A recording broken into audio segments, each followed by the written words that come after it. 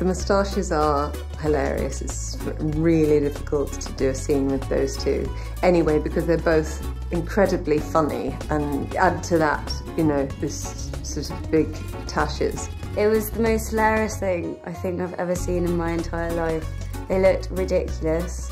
Josh looks a bit like Lord Kitchener in his, and Cal looks a bit like a middle-aged woman with a moustache. That's probably the best way to describe it, and it just looks silly and ridiculous. I was jealous though, because I wanted to grow a moustache for it. I mean, it was like having facial hair, which I've never experienced. And they're a nightmare. You can't eat with them on, and they fall off a lot.